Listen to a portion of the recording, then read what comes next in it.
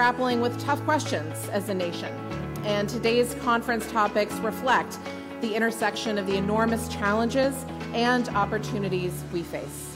For nearly 2 decades, the Truman Center and the Truman National Security Project have been absolutely essential voices in policy debates in Washington, in capitals around the world, and indeed in every corner of the United States, because great ideas can and do come from anywhere and everywhere. Hello everyone gathered for TruCon. I'm sorry I couldn't join you in real time today, and I want you to know how important your work is and how much we're counting on you to keep it going.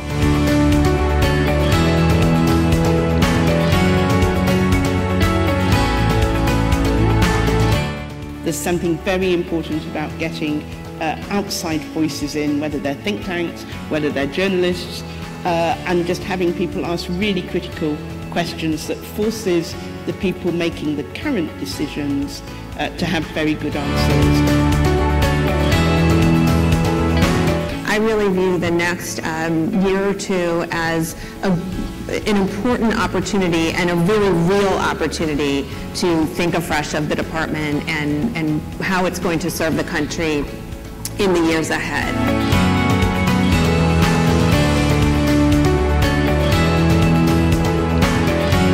It matters because the world should see the face of America in our State Department, reflected in our State Department. And Americans should also see themselves reflected in our diplomatic corps.